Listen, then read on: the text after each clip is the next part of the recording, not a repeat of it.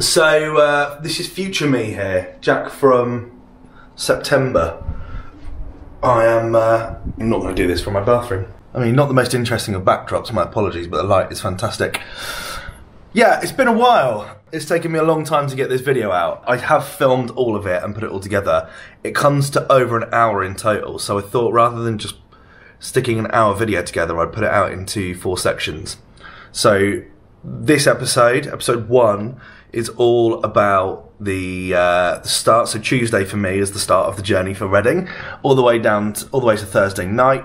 So yeah, this one here is it's got no music in it, but there's lots of funny stuff that happens. So it's got a weird format. I tried to vlog, I f***ed it up, and then when I went and recorded the narration, it also didn't make a lot of sense because I was going to do it in one big video. So let me know what you think. Anyway, here you go. Vlog 001. Another year done.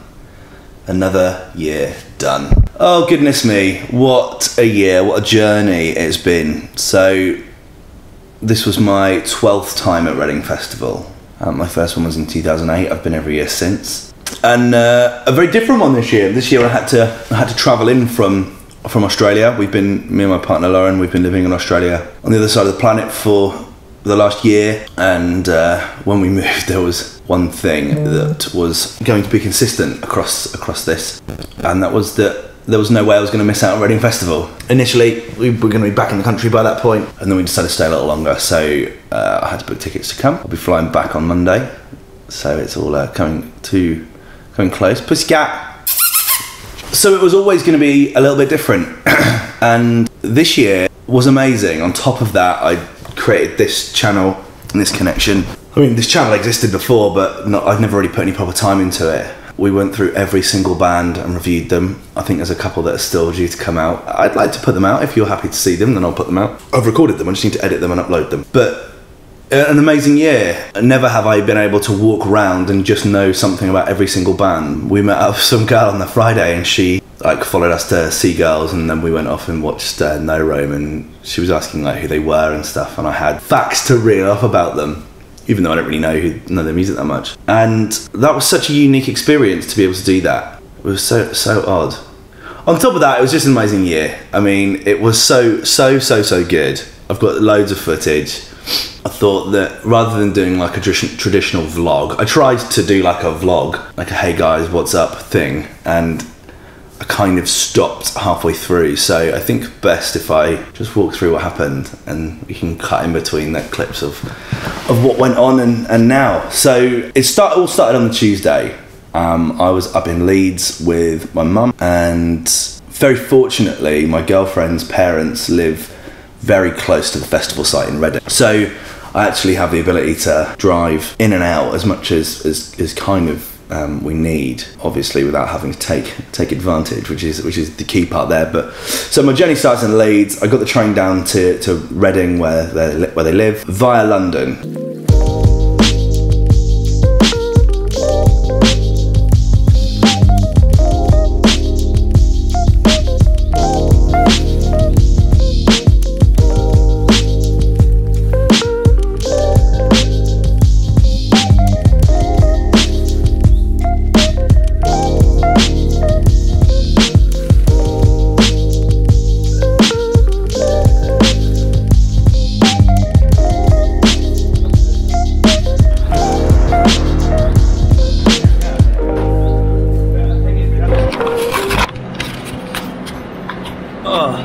It feels good to be back in London. What a weird and wonderful feeling this is. I'm carrying a significant amount of luggage right now, and I'm just about to go and meet.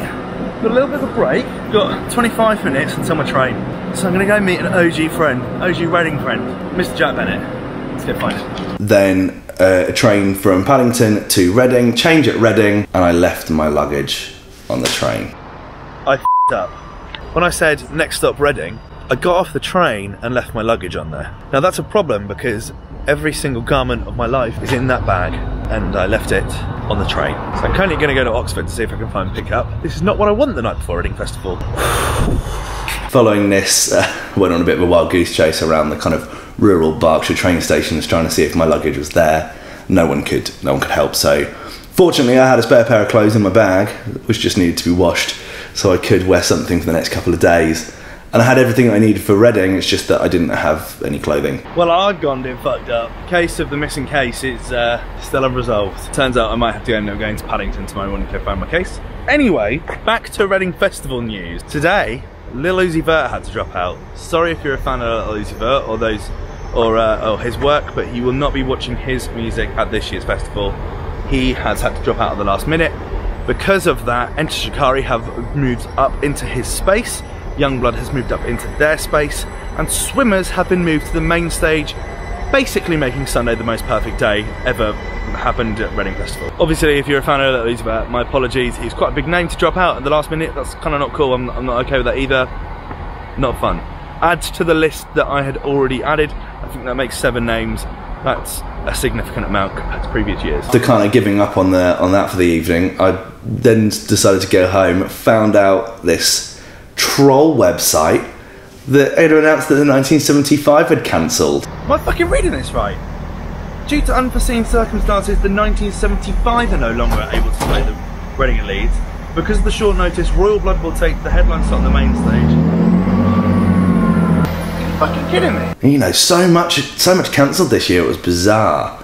So, like a chump, I believed it. Then I realised that it was fake, and that made sense. So I wake up on Wednesday morning, still no bag. Over the past few years, what I've decided to start doing with the queue is to get there as early as possible, because sitting in a queue is one thing if it's not moving. If it's moving, it's different. I can sit for 4 hours in a queue, that's no problem. It's when if it's moving, that's not very fun. Which, the later you leave it, the longer that you'll be moving slowly through a queue. So we decided to get there pretty early. I met Will at 11 o'clock in Reading, that's my little brother, and Reading partenaire, and we decided to skip the pub like we did last year and just go straight to the queue. Apart from anything else, we were both broke this year, so we had to be watching like how much money we were spending on silly things. So the case of the missing case is still very much unresolved. Who knows where my luggage is? My entire life is in a bag, and I don't know where it is. Haha, funny. So I'm here at Goring Street Station, my tent, and I'm about to go in and meet my little brother. We're going to go join the queue at some point in the next 2 days. I need to go buy myself some clothing, because this is going to be very gross very quickly. Fun. So that thing about the 1975 pulling up last night was funny. Not. That was a little meme that someone had started, or someone to troll Reading and Leeds fans, but hey ho, it's all part of it. Really excited to check out some of the bands this year. God, I need to go get in that field very quickly. Nearly there. Soon. We arrived at the queue at about 11:30. And the gates opened just before 2 this year. So we had a little bit of a wait, but time goes so quickly in that queue. Everyone's so excited. The sun was out, it was lovely. You can't go wrong really. If it was raining, it'd be a different story.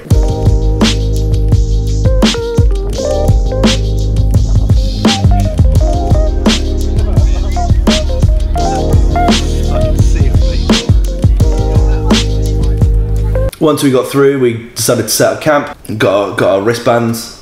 Oh, we'll move that one out of the way. Got our wristbands for this year. We done it! Straight at the end. Just go like that way.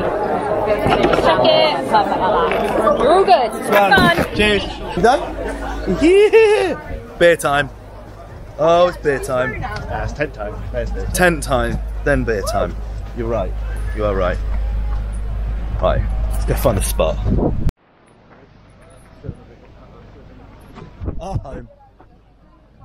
Oh, this is busier than I like it to be.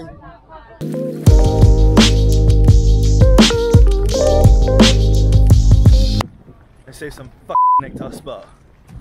And then went through and set up camp. So we've got our spot every year. We want to make sure that we're as close to the front so we can go get that spot, because we don't want it stolen. Camped up next to a huge group of kiddies again this year. Must have been 16, 17, just fresh out of school.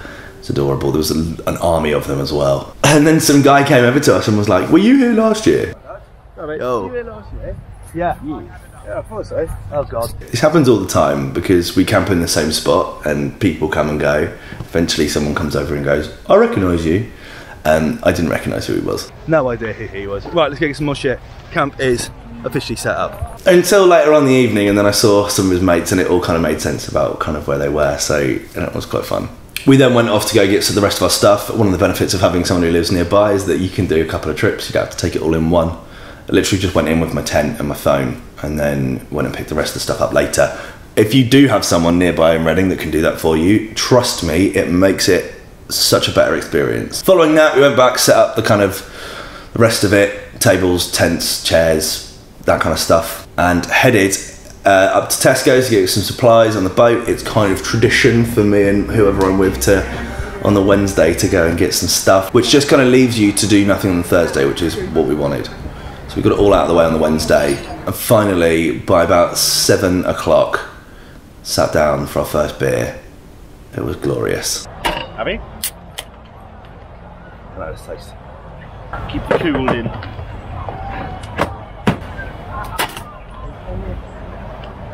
So ready? Oh goodness me. We're all now set up. Will has the biggest tent that he's ever owned. I have an insanely sized tent, which is always fun. It's time to get drunk and get to know everyone. Sunglasses because you're cool? Yeah. Sweet. We, after this point, got a little bit inebriated, stocious, drunk, and decided to go for a little bit of a walk around the site. Whilst in the queue, we had decided that the queue is not fun anymore, especially nearing 30, and that maybe it's time to start looking into the caravan site. I actually have a van for a business that we've got back here, which isn't being used at the moment, so we're thinking about decking that out and clamping that next year. Any van upgrades or festival workings that anyone's used before, if you want to send them my way, then that would be amazing. So, but we decided, you know, the caravan site is in White Camp, which is a long way away from the arena. It's about as far as you can get. And we just thought, I wonder how long it would take. We timed it. Right, we're toying with the idea of camping in the caravan park next year, so we're going to time how long it takes to get from caravan park entrance to the yellow entrance. Yellow entrance, yeah. Yellow entrance. Is a green entrance. Yeah, I think yellow might be closer. Just the equidistant is a good word. Equidistant. So we're going to time it from here. Well, this campsite's dead on a Wednesday night. Absolutely dead. Dead. Fucking dead. Fucking dead. It's a lovely bridge though. It's a nice bridge. 19 minutes. 19 minutes from the. Where was it? White Camp. From the White Camp caravan car parking area, which is f***ing dead, to the entrance in yellow. 19 minutes. Is that worth it? I guess we'll have to wait and see. Well, if you think about it, if there's someone we want playing at 12, that means you've got to leave at at 11. Because you've got to get the beer in early. You get a beer in early. Got to get the beer in early. All things to consider. Yeah. Wednesday night was the first night in the tent, had a great sleep. I always seem to sleep really well at Reading, but the beginnings of hay fever started to kick in. It's not something I usually do. I don't know if it's just because I've been in Australia. I started to feel really like congealed and bunged up. Oh, I know it's not the prettiest sight in the world. First night done. Wasn't that bad? Well, you wait. You sound very far away. You sound very far away. Yeah. Yeah, because his head is huge. Oh. Feeling a little sick. I need to sort that out. I think what's happened is, because it's so dry here, there's so much dust around that it has thrown up into my sinuses. What? There's a grasshopper in Will's tent. We had a slow morning, just chilling out before heading into town via the pub, of course. What is it? Oh. I needed a new wardrobe because I still didn't have my luggage, and decided to go meet up with my friend Jack again. He actually comes home via Reading, so that kind of made sense to go meet up with him for a beer, discuss old lineups and all that kind of jazz. It was all fun. Oh, it's Thursday. Oh, it's Thursday. Oh, it's Thursday. What are we doing with Thursday, Will? Drunk? Yeah, drunk. So, for many years, we went to Reading with my buddy Jack Bennett, who I might be calling me right now. Jack Bennett, I was just talking about you to my camera. Yeah, not too bad. Where are you? Okay, we will be there. We'll be at the station there. Alright, meet at the pub at the station, yeah? Anyway, we're going to meet Jack Bennett. He's going to be there at 5 to 5. It's now 20 past 4. Time to go right? Needs to go right now and get some clothes. Otherwise I'll be too drunk to buy them and I'll be silly. Oh, Thursday. What a stupid day of the year. This is the stupidest day of the year, isn't it? Oh yeah, it's the middle because day. you've done everything set up and there's nothing left to do except to drink. See, if Bennett was here, we wouldn't be able to walk next year. The good thing about Thursday, there's nothing to do, so you get to just kind of chill out a bit, which is something I desperately needed, especially following 193 videos of who the f***. We then headed back to the campsite for the evening, beer in hand. We're now back in campsite, cheeky beer in hand.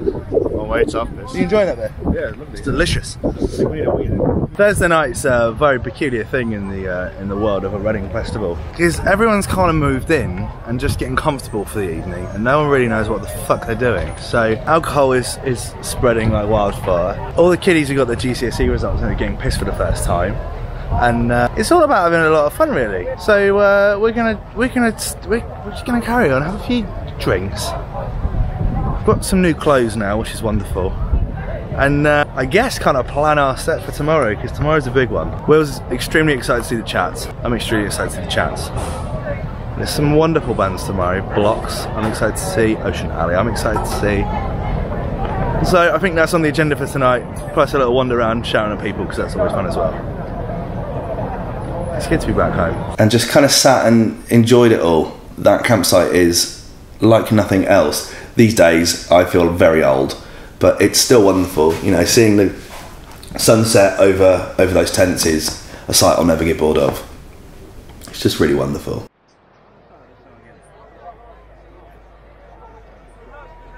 Oh, and check out this time lapse I took. Oof.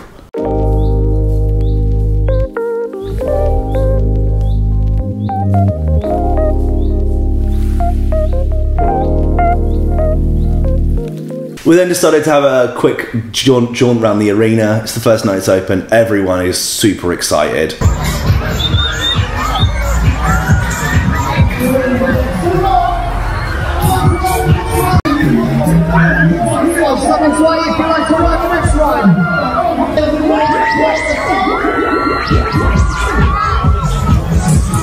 Spending obscene amounts of money on rides. By Sunday, everyone's a lot more serious. It's very funny. You turn up a boy and end a man, or a girl and leave a woman, or the other way around, who knows? And then decided to head back to the campsite and call it a night. At the end of the day, we're going for 40 here. We're going for 40 bands. I want to get as much energy as I can for music.